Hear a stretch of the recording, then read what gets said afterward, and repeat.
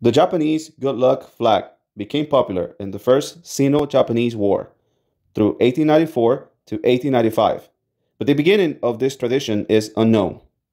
The custom began for men before enlisting into the armed forces. Japanese flags were given to them by relatives, neighbors, friends, and co-workers with wishes and messages on the flag. The Japanese called these gifts to servicemen Yosegaki Hinomaru, meaning circular sun taken by the Japanese flag, and Yosegaki, referring to the messages around the sun. This resemble the sun rays. Japanese good luck flags reading most commonly resemble patriotic phrases on top and the name of the soldier and unit on the left side. These messages were applied by old calligraphy with a brush and ink. It is also possible to find artwork that represents the Japanese samurai and the Bushido spirit.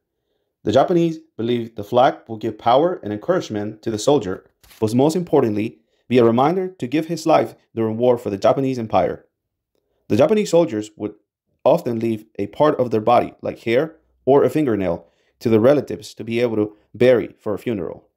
Most of the Japanese flags found are from a World War II period, from 1937 through 1935. The ones from before are considered rare.